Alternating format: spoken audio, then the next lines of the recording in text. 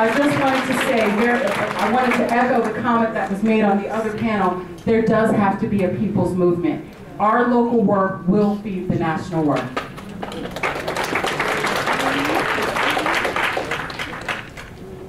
Good afternoon. I am Kimberly Jeffries Leonard, and I am here representing Gwainever Hess, our president of the Black Women's Agenda Incorporated. The Black Women's Agenda was founded in 1977 by 10 very courageous women who decided that they were going to put forward a Black Women's Action Plan at the International Women's Conference.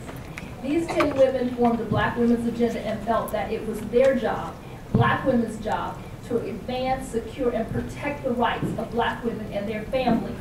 They do this through 3 tenets: education, health, and economic development. We have 19 national collaborating organizations with whom we work and with whom we work through, many of which are sitting on this panel.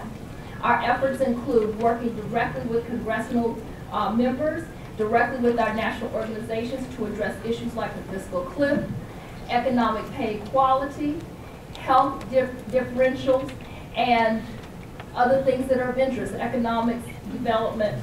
We work very hard to ensure that we are representing the rights of women who cannot speak for themselves. This in turn does impact their families, and we invite you to work with us, work through your organizations to help us continue to fight this hard fight. Thank you.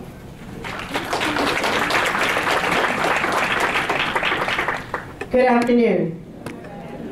My name is Tamara Turnley Robinson, and I'm very pleased to be here with you this afternoon. I am National President of Jack and Jill of America Incorporated, a national nonprofit organization, and since 1938, we have been an organization of mothers who work hard to positively and effectively raise healthy and whole African American children in our society, this society that does not always appropriately recognize their value.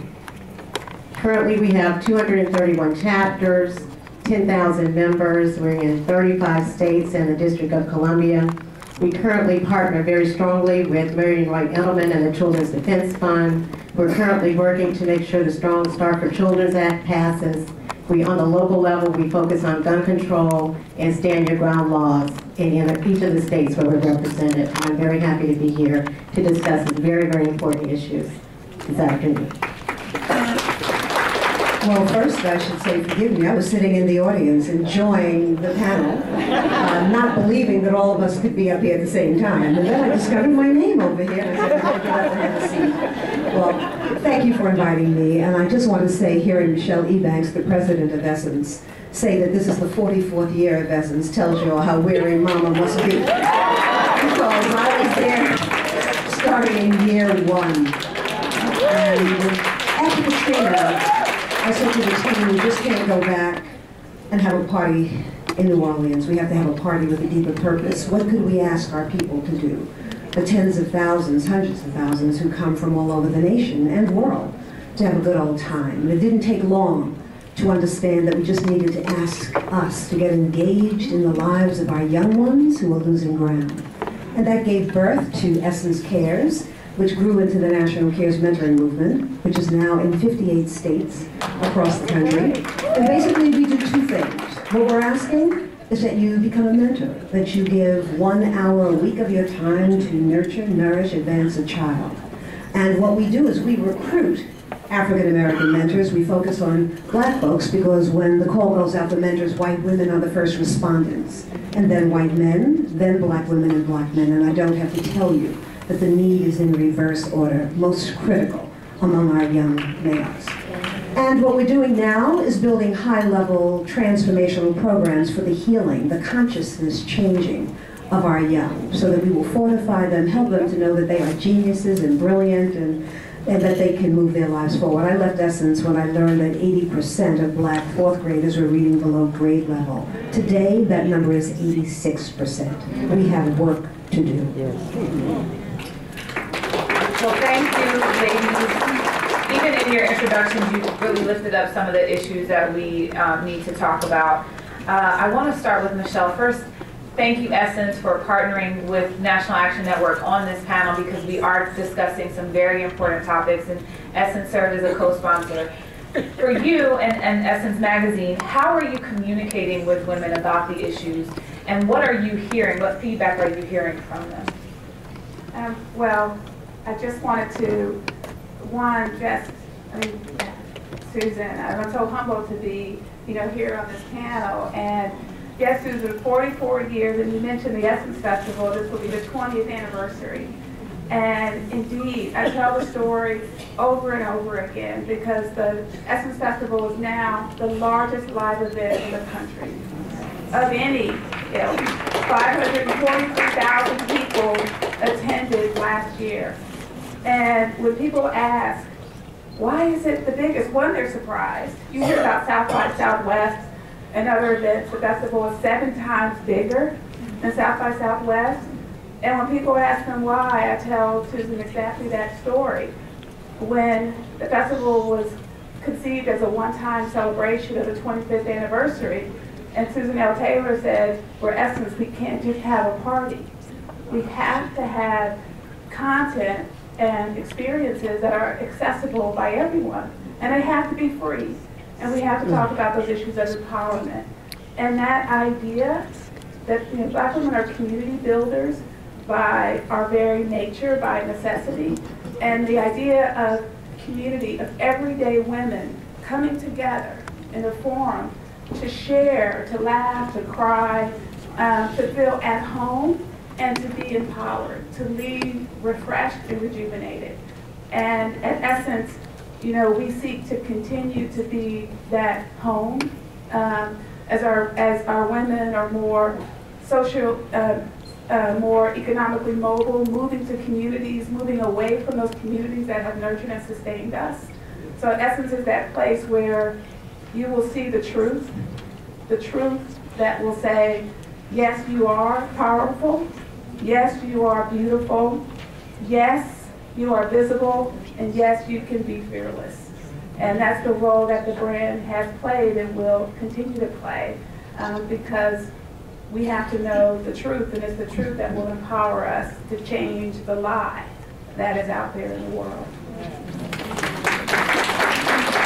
So someone mentioned in their opening statement, and I think it was Dr. Faye, you mentioned these images that we see and the image of Sojourner Truth being in the Capitol.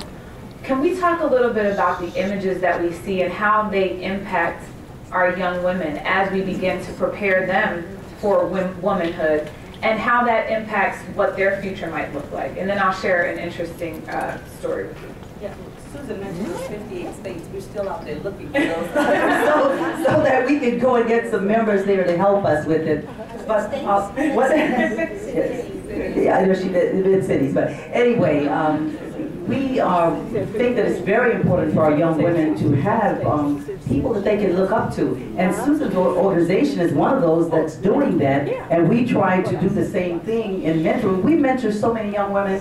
They're in our office, and we never say no to anyone who wants to be with us for the summer. I even had young women who wanted to come over Christmas vacation. I gave up my vacation so that I could give them the opportunity to work. So I think each of us maybe can't do everything, but we can certainly take a young woman. We can mentor a young woman, and we can show her what we're doing every day, show her how to do it. We have a program where we start with little ones, College for Kids. This is a signature program from when Shirley Chisholm, my predecessor, and Dr. C. Dolores Tucker, my other one was. We take those children on a Saturday, every Saturday. We have programs going on all across the country where we bring them in. We teach them all the wonderful things they can be because we know how important images are. We bring in bankers, doctors, lawyers, diplomats, all kinds of people in vocations or professions that some of these young children have never heard of, but they get to know them. And when they came in, maybe they all wanted to be dancers, singers, and football players, but they get to see someone else every Saturday. And as I said, we do this all across the country. We don't stop. When we take them from the 8 years old up to 13 years old, we then have a program called College for Teens, where we have them live in on college campuses so they can get accustomed to knowing that this is a place that's not threatening. This is some place you want to go. We graduate even the little 8 to 12, 13-year-old ones in full caps and gown regalia so that they can understand it's not threatening, this is something you want to do. And then we take on the young adults. We have young adults in our organization with their own chapters. We give them real things to do, not just filing papers, not just going to get coffee. We allow them to attend meetings, not just with me, but for me. And all of our chapter presidents or chairs across the country do that same thing. It's a matter of taking them by the hand. Now, we don't always get in the news, so many of you have not maybe heard of us. We were on, I think, MSNBC one time, and on Chris Matthews' program, but David Gregory filled in for him, so we didn't even, have Chris Matthews that day. But the point is, while others are being on television, we are doing things. We are an activist, progressive organization, and we reach out to other organizations. We don't just complain that people don't invite us in to work with them. We reach out to them. We speak for their national programs, their local programs. We go and work with Comcast Cares. We invite all kinds of people to come in and do that. We know the importance of our working together. Every year I donate to Melanie, whatever election it is. It doesn't matter. I know if Melanie's doing it, it's important. So I send, our donation to that. So sometimes we can't be there, but we can, as Melanie said earlier, we can give those few dollars for it. There is always something we can do. But